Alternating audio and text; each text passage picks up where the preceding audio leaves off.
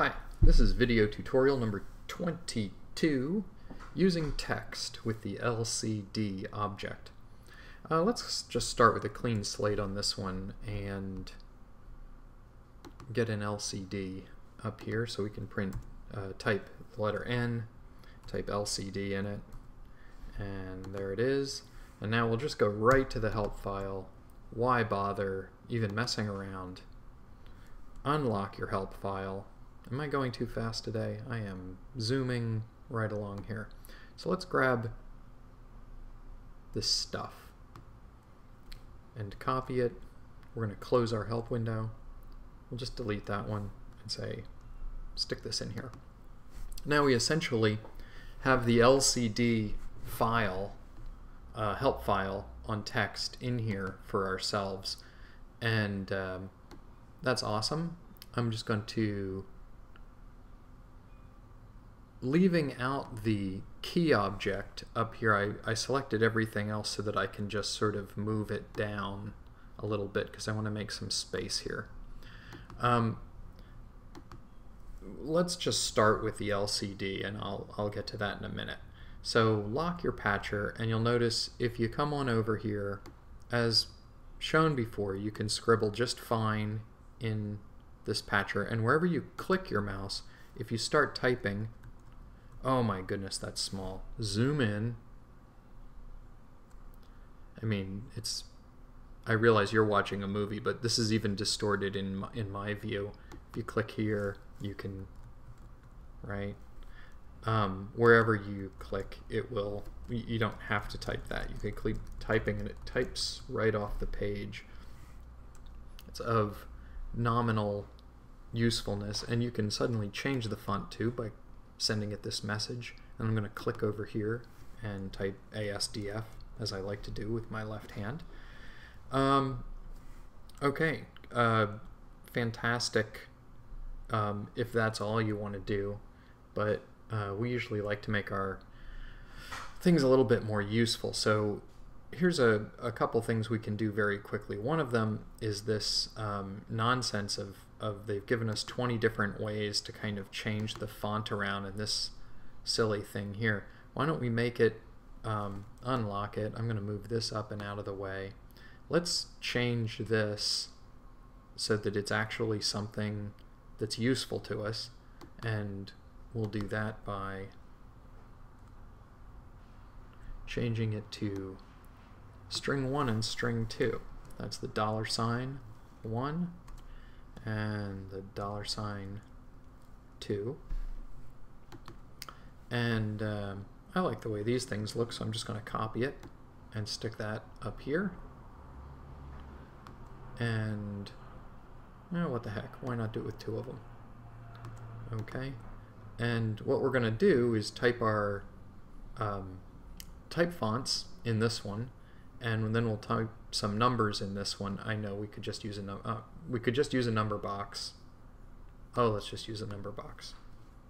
There we go. A number box. Okay.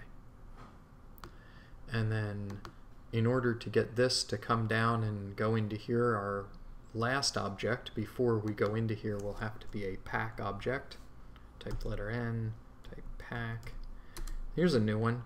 Type S is for symbol, so that it knows it's handling a symbol, and then type a 0 so it knows it's handling an integer.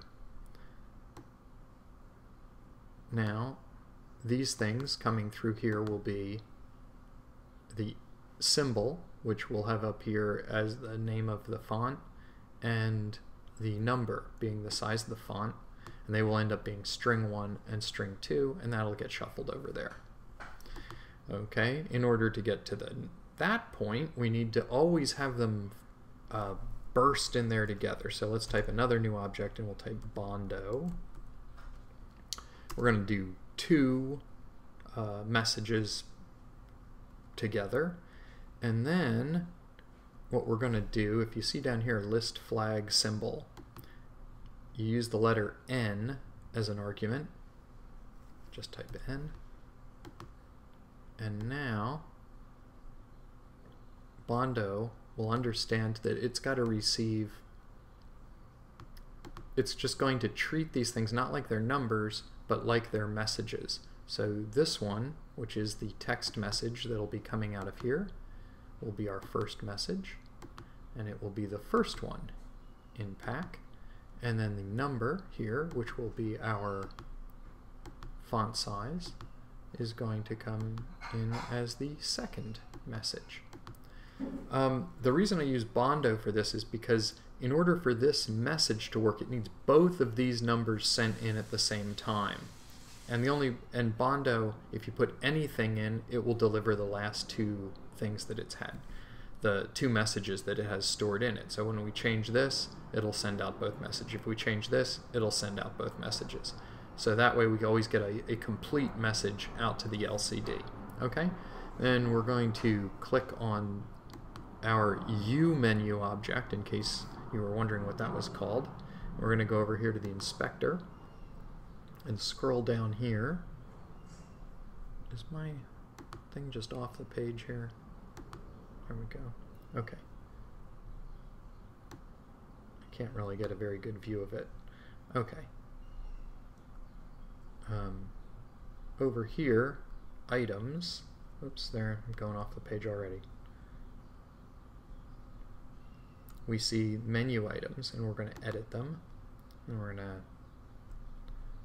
This is going to be fun because I actually don't know what fonts it has, so we can assume it has Arial. We can probably guess it might have Times. Helvetica is always a good one. Nice to have. Palatino? Sure, why not? Comic? I don't know. And what's that one I like? Lucida? Let's try it. I don't know if all of these will work or not. They're just all different type fonts. Just trying to guess what it might have in its repertoire. So now those will all be in our little U menu here. So if we lock our patcher, if we click here and then lock our patcher, we'll see them all: Arial, Times, Helvetica, Palatino, Comic, Lucida. We're going to click on the max window here so that when we do hit a bad command, we'll know it. Well, let's make this a reasonable type font for this window. Let's just say 20, and we'll make this Arial. Clear the window and see how our typing goes. I'm going to click right here and then hit ASDF. Look at that. ASDF, what if I change the size? Is it actually working?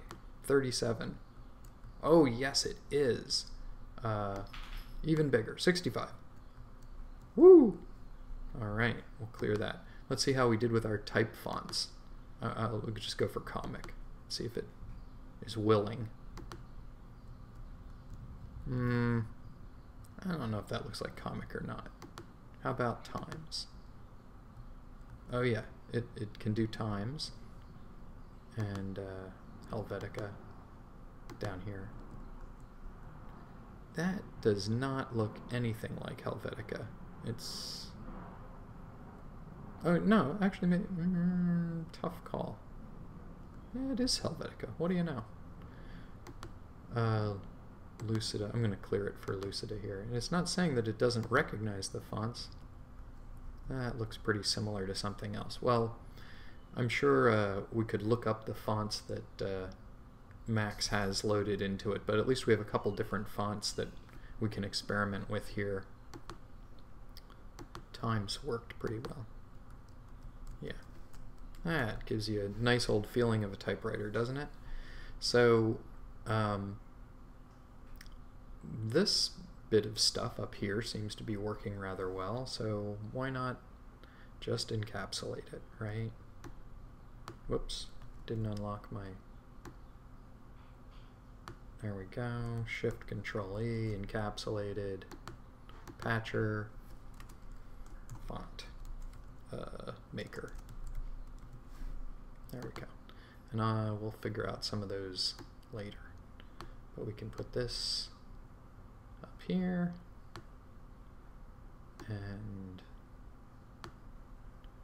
tell it to route its patch cord if we can ever, come on, there we go. Great. So that's a nice thing to be able to do. And just as long as we're, I think some of the other things that would be nice to do would be to able to be to type here. Maybe that would also be a very good thing to do. You notice this message here gives us a lot of clues what we can do. Move to 4040, write hello / baby. Okay, what happens if we click on that? It goes to 4040 and it writes hello baby. Notice it wrote it in times. Let's clear that and make this real small again and change it to Arial and tell it to do it again. There we go.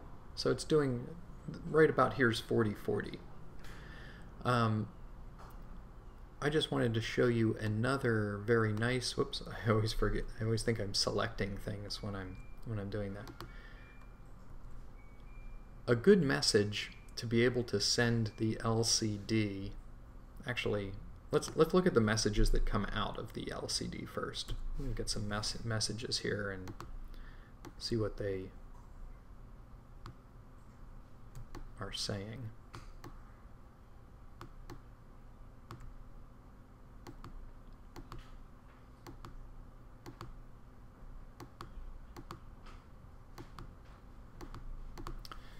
Alright, so if we're zooming around in here, we can see that if we're holding the mouse down, we get a 1 down here, and when I just let up on it, you get a 0, and the mouse position wherever you're scrolling is here.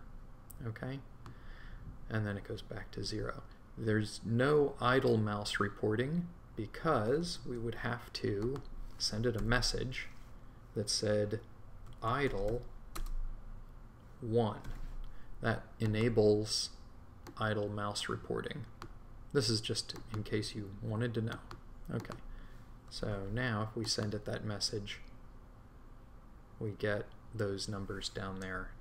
I'll just zoom in there. There, you can see that. And then if I click down, active mouse reporting, idle mouse reporting. Okay, great. Now let's just clear that. Okay. This dump out box, if we send the message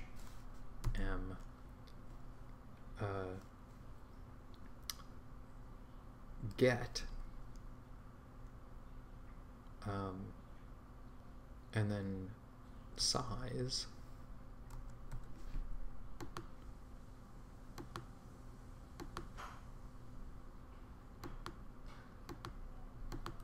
lock your patcher and click on it, and you get this message, which is size 260, 218. Fantastic.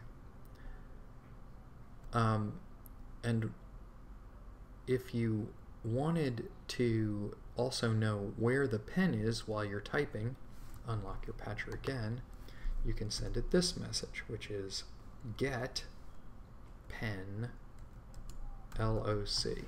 Get pen lock. Whoops, I typed it in a message there. Get pen lock. This is just too helpful sometimes. There we go.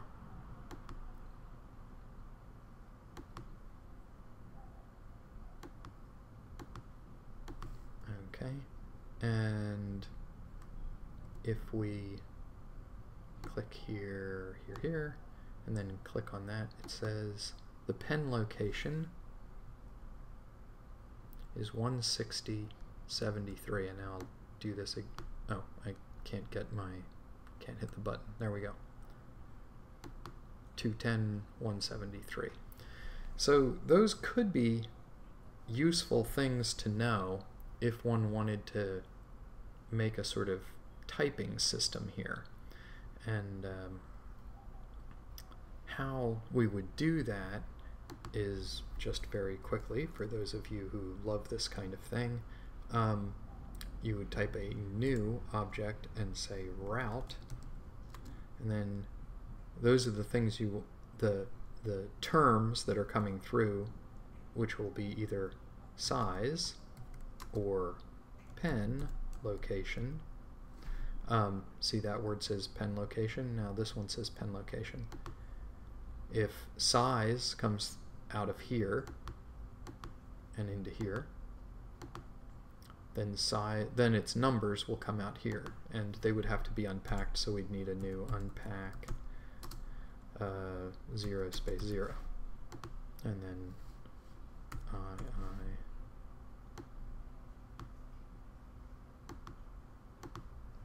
I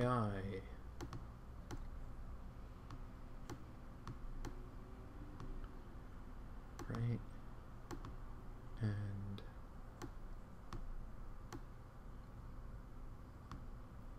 I'm just going to pull this out so that we can make two of those.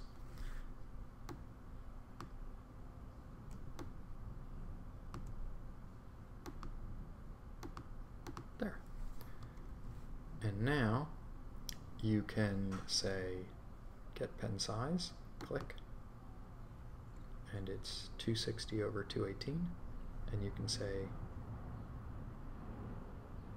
I'm sorry, get size is how big the LCD is. Get the pen location at 234, 173. That's interesting to know, because if you are down here with your pen, down in this little tiny corner, you want to know that your pen location, which is 255, 215, is not bigger than the size of your LCD, which is luckily 260, 218. You can see how close it's getting there, right? So this is a good way that you can control things on your LCD. You'll notice if I unlock it and change the size of the LCD and then lock it again, now I say get the size, and now it's only 206 by 175, and we'll just mouse down to this very corner again here and say get pen location, and it's 201, 171, so we were 5 and 4 pixels inside of that corner. Useful, huh? So in the very next video, just to keep these things in a manageable size, I will show you how to make the typewriter tool using this information. Not that it's so important to make a typewriter tool, but it will give you an idea of how to use the LCD size and keep scaling that so that you can work with it. But for now, that's it. We changed our font sizes and font types and learned how to get information out of the LCD, and I will be back with 22A.